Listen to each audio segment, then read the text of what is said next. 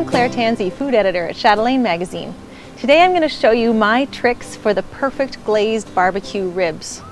Now these are pork baby back ribs, and the key to really doing good ribs is to make sure that they're actually fully cooked before they go on the barbecue. So one of my tricks is to simmer the ribs in beer, and they simmer for about an hour and they turn out looking like this, which is very plain, but now they're going to already be very flavorful and super tender. So now I'm just going to make a really easy glaze to go on them. Now these are our sweet and spicy glazed ribs, and it starts with hoisin sauce, which is a delicious Asian sauce, and I'm going to add some minced garlic and some minced fresh ginger. This is a really nice change from your typical sweet and sour rib.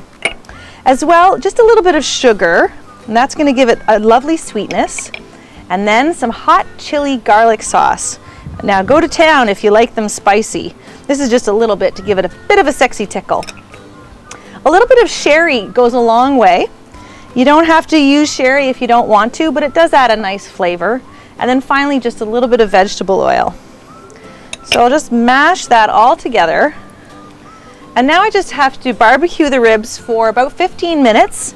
The barbecue is preheated, but only to medium. I don't need it to be too hot because, as I said, the ribs are already cooked. I am going to grease the grill, and my favorite way to do that is to take a clean rag and a little bit of vegetable oil.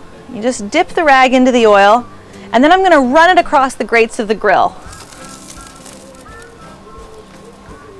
So I'm going to put the ribs right on, and now I'm going to start glazing.